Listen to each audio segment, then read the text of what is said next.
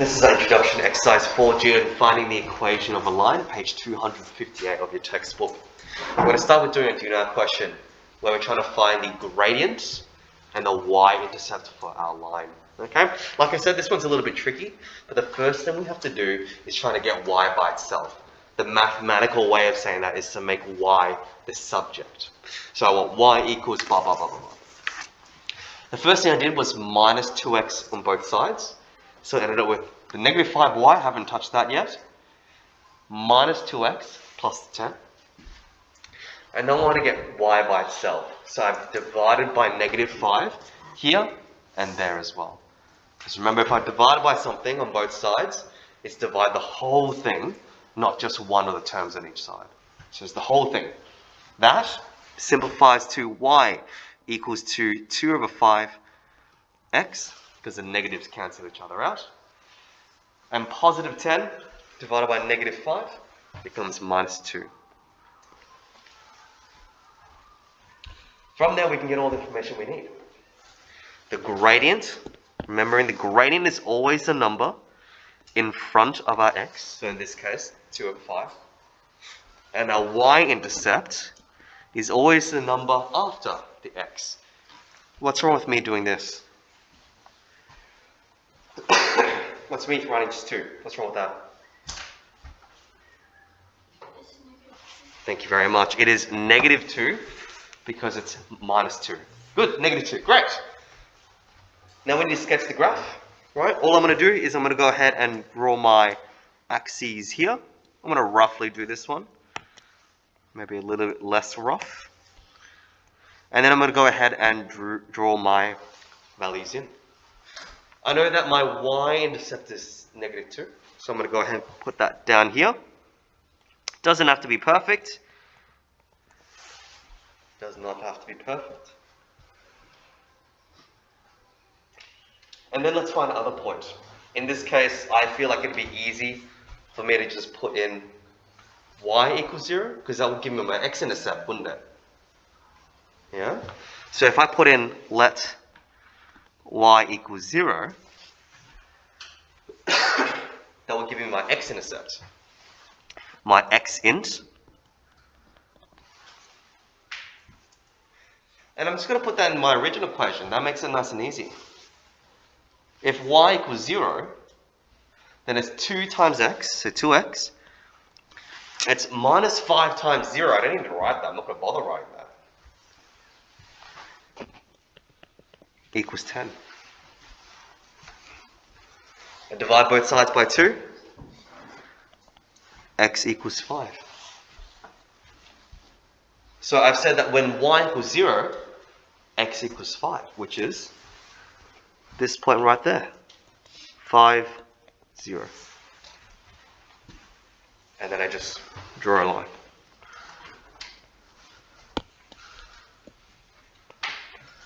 Just to be clear, you could have picked any point. You could have picked any y value, any x value. Right? I just picked this one. You can pick any one. Any questions about that one? I'm hoping that by this stage we've done enough practice with that kind of question. It is very different, but I'm hoping that we've done enough practice with that kind of question. Let's look at today's content. To find the equation of a line in a gradient intercept form, y equals mx plus c, you need to find the value of the gradient using rise over run. We already know that. We already know how to do that. The value of the constant by observing the y-intercept by substituting another point. All right, let's start with an easy one. What is the y-intercept of this? What is the y-intercept? Where does my line intersect with the y-axis?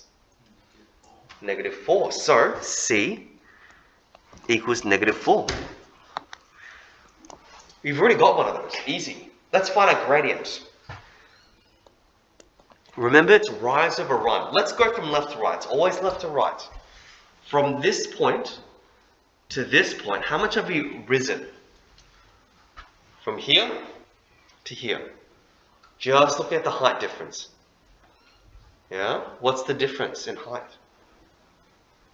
What's the height of this one? The height, not the left and right, the height.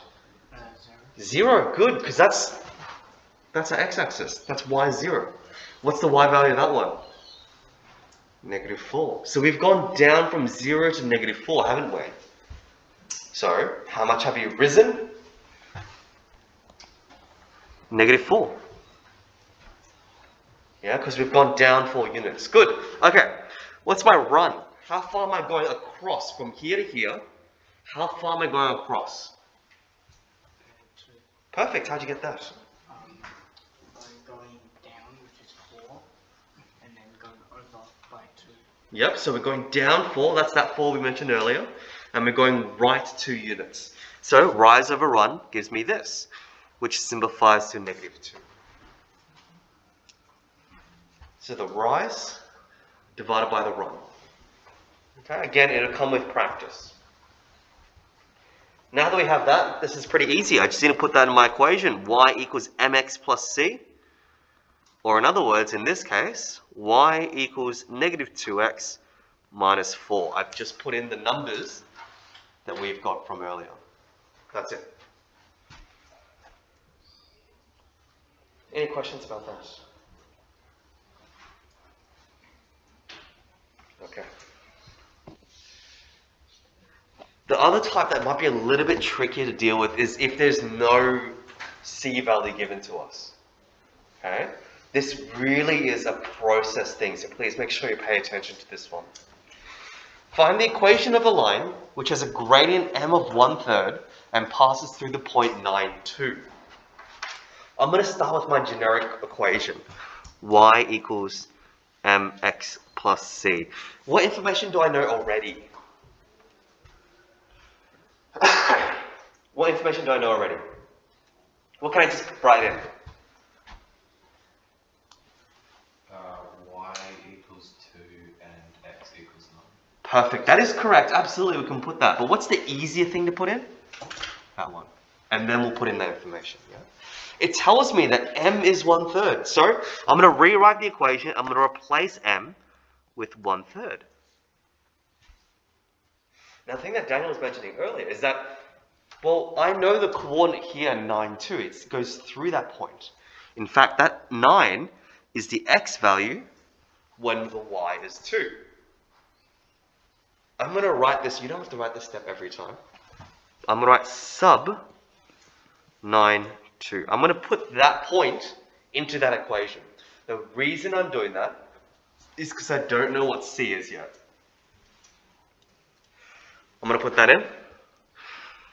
I'm going to replace y with 2 equals 1/3 times by x plus c. So 2 equals 1/3 times 9 plus c. 2 equals, now 1/3 of 9 is 3 plus c. I'm going to solve for c. C becomes -1.